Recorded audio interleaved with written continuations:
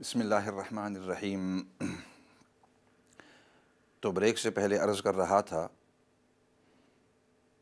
کہ غصہ انسان کو آتا ہے، اور وہ غصہ آنا کوئی بری چیز نہیں ہے، کیونکہ جیسے میں نے اس کے شروع میں کہا تھا پچھلے سیشنوں کے اندر کہ یہ انسان کی ایک فطرتی اس کا تقاضا ہے، جبکہ اس کی رائے کے ساتھ کوئی شخص متفق نہ ہو، لیکن اس غصے کو کنٹرول کرنا یہ اہم بات ہے۔ For somebody to become angry or the anger to come inside them, that's a natural effect when somebody disagrees with what you believe is to be right, etc. But to control that anger and not let it come out, or not let yourself express this anger, or not let the anger do damage to you or to anybody else, that is most important. یہ سب سے اہم ہے۔ اور میں کچھ آخر میں اب ٹیکنیکس بتلا رہا تھا کہ جس کی وجہ سے انسان کو جب غصہ آئے تو اس کو کیا کچھ کرنا چاہیے۔ تو خلاصے کے طور پر یہ بات عرض کی تھی کہ سب سے پہلے جو ہی انسان کا غصہ شروع ہو تو اعوذ باللہ من الشیطان الرجیم پڑھ لے۔ دوسری بات بتلائی، اب خلاصہ عرض کر رہا ہوں، دوسری بات بتلائی کہ انسان اگر کھڑا ہے بیٹھ جائے، بیٹھا ہے لیٹ جائے، اگر وہاں کچھ یہ کام نہیں کر سکتا تو وہاں اس جگہ سے ہٹ جائے، to move away from that place. That's the second thing. All these things. اور اگر وہ بھی نہیں تو تیسری چیز، انسان جب وہ سوچ رہا ہے کہ مجھے غصہ آیا ہے، یا آپ دیکھ رہے ہیں کسی کو غصہ آیا ہوا ہے، give them some water. اس کی وجہ سے بھی انسان کے جسم کے اوپر اثر پڑتا ہے۔ 3 چیزیں ہو گئی۔ چوتھی چیز، جو ہی آپ کو جس وقت غصہ اب آ رہا ہے، when you are becoming angry, straight away I want you to bring your attention to the consequences of this anger. اس کے نتائج کیا مرتب ہو سکتے ہیں، اور اس کے کچھ نتائج بریک سے پہلے میں نے عرض کیے تھے۔ I mentioned some of the consequences and the negative effects it may have upon yourself, some of the negative effects it may have upon your relationships, and thirdly, some of the negative effects it may have upon the wider reputation of yourself.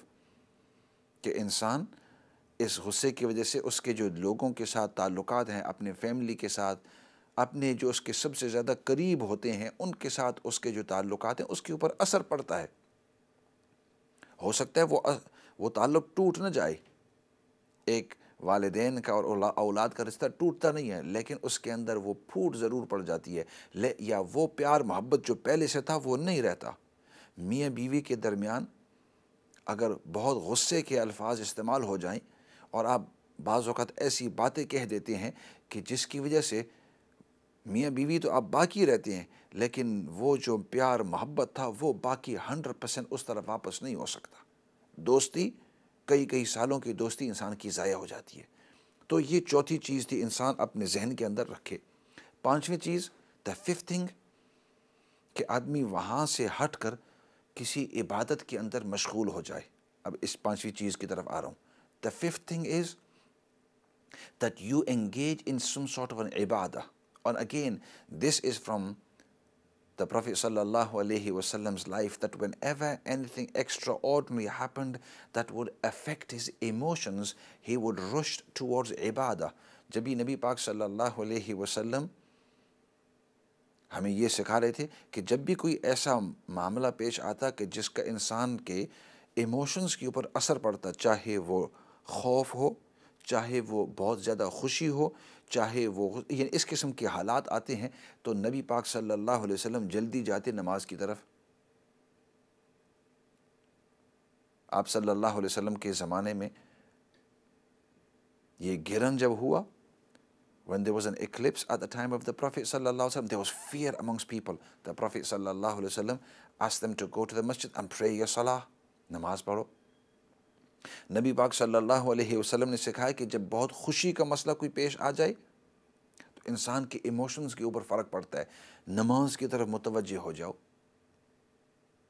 اسی طریقے سے ان دونوں کے اوپر قیاس کرتے ہوئے، by looking at the logical extrapolations from them, واقعات from them stories, we also understand, the ulama say that when a person becomes angry, جب انسان غصے ہوتا ہے تو اس کی ایموشنز بہت زیادہ آگے پیچھے ہو جاتی ہیں، کنٹرول میں نہیں رہنے پاتی. تو ان دونوں کے اوپر قیاس کرتے ہوئے کہ اب انسان عبادت کی طرف متوجہ ہو. اور عبادت کی طرف کیوں؟ اس لیے کہ اللہ کے ساتھ اس کا رابطہ قائم رہے گا، اللہ رب العزت اس کو سکون نصیب کریں گے. اور دوسری بات، لاجکلی انسان جب غصے ہوتا ہے تو وہ ایک چیز کے اوپر فوکس کرتا رہتا ہے، اسی کی بات کرتا رہتا ہے. اب جب وہ عبادت کے اندر مشغول ہوگا تو شروع میں اس کو عبادت کے اندر مزہ نہیں آئے گا، کیونکہ وہ غصے کی حالت کے اندر ہے، وہ غصہ اس سے اور زیادہ اکسا رہا ہے. لیکن جو ہی عبادت اپنی رکعت پورا کرتا رہے گا، اوپر نیچے ہوتا رہے گا، سبحان ربی العظیم، پھر آگے سجدے کے اندر سبحان ربی الاعلیٰ، تحیات کے اوپر بیٹھے گا، سورۃ فاتحہ اس سے پہلے پڑھے گا، وغیرہ وغیرہ، تو انسان کی توجہ اس غصے والی چیز سے ہٹ کر، ہو سکتا ہے غصہ پورا ختم نہ ہو، it may not eliminate your anger but it will certainly calm it down، ضرور اس کو ہلکا کرے گا اور ٹھنڈا کرے گا. یہ تو پانچویں چیز ہو گئی. اس کے ساتھ ساتھ علماء فرماتے ہیں، علماء یعنی جو نفسیات کے ہوتے ہیں، فرماتے ہیں کہ جو ہی آپ کے ذہن کے اندر یہ بات آئے کہ اب میں غصے کے اندر ہوں، تو اگر عبادت کی طرف آپ کی توجہ نہیں ہوتی، وہاں نہیں جا سکتے، یا اور کی، تو اس وقت انسان کاؤنٹ کرنا شروع کر دے. You begin to count. And rather than counting 1, 2, 3, 4, 5, 6, 7, 8, 9, 10, you count backwards. You say 10, 9, 8, 7, 6, 5, 4, 3, 2, 1. اور اس کی وجہ یہ ہے کہ انسان جب کاؤنٹ کرتا ہے تو وہ جو غصے والی اس کی حالت ہے، اور جو چیز اس کو غصہ اب کر رہی ہے اور غصہ اندر بلڈ ہو رہا ہے، اور اس کی پورے ذہنی قوت اس غصے والی چیز کے اوپر، اور وہ اس شخص سے باتیں سن کر اٹس وائنڈنگ یو اپ، آپ کو غصہ اور دلا رہا ہے.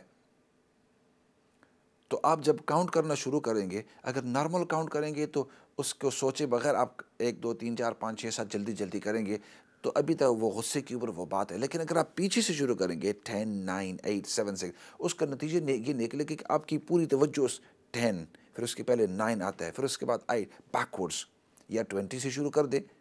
اور زیادہ مشکل تو انسان کی پوری توجہ کاؤنٹنگ پر ہوتی ہے، تو وہ غصہ جو ہے وہ کام رہتا ہے. اور خیر وقت بھی تھوڑا ہے. اس کے علاوہ there's other techniques as well. This was one of the techniques. The other techniques was, it's called active listening. کہ انسان اگلے دل کے اندر سوچ لے کہ بھائی ابھی مجھے جواب نہیں دینا ہے، ابھی مجھے صرف ان کی بات سننی ہے. دل کے اندر جواب ہے صحیح، اور this is something I practice myself. انسان ہر آدمی کو لوگوں کی چیزوں کے اوپر بعض اوقات غصہ آتا ہے، ٹھنڈا رہتا ہے، تو بعض اوقات تو this is something I tell youngsters as well کہ think to yourself کہ میں آپ کو جواب ابھی دے سکتا ہوں، لیکن I'm not going to answer now. I'm going to answer you when you are calm and when you can absorb it. اب میں آپ کو جواب نہیں دوں گا، لیکن جس وقت آپ calm ہیں اور آپ میری بات سنیں گے، اس وقت میں آپ کو جواب دوں گا. And then there's mindfulness, and then there's relaxation techniques وغیرہ وغیرہ. لیکن چونکہ ٹائم ختم ہو گیا ہے، اس لیے کسی اور موقع کی طرف ان چیزوں کو چھوڑ دیں گے. فی الحال دعا کے ساتھ آج کے اس سیشن کو ختم کر لیتے ہیں. الحمد للہ رب العالمین، والصلاة والسلام علی سید الانبیاء والمرسلین، محمد وعلی آلہ وصحبہ اجمعین. ربنا تقبل منا انک انت السمیع العلیم وتب علینا یا مولانا انک انت التواب الرحیم. یا رب العالمین، تو ہم سب کو دین کی سچی اور صحیح سمجھ نصیب فرما. یا اللہ، تو ہم سب کو دین پر استقامت نصیب فرما. نبی پاک صلی اللہ علیہ وسلم نے جتنی بھی خیر کی دعائیں مانگی ہیں، ان تمام خیر کی دعاؤں کے اندر تو ہم سب کو حصہ نصیب فرما. اور نبی پاک صلی اللہ علیہ وسلم نے جن چیزوں سے حفاظت اور پناہ مانگی ہے، ان تمام چیزوں سے حفاظت اور پناہ نصیب فرما. اور سب سے بڑی بات وہ تیری رضامندی ہے، دنیا اور آخرت کے اندر تو ہم سب کو اپنی رضامندی نصیب فرما. سبحان ربک رب العزت عما یصفون وسلام علی المرسلین والحمد للہ رب العالمین برحمتک یا ارحم الراحمین. اسی کے ساتھ میں ہوں آپ کا مخاطب مولانا فضل داد، اور ہمارا یہ پروگرام ہر منڈے اور ٹیوزڈے شام کو 7 بجے سے 8 بجے تک لائیو ہوا کرتا ہے، اور پھر مختلف اوقات میں اس کو ریپیٹ کیا جاتا ہے۔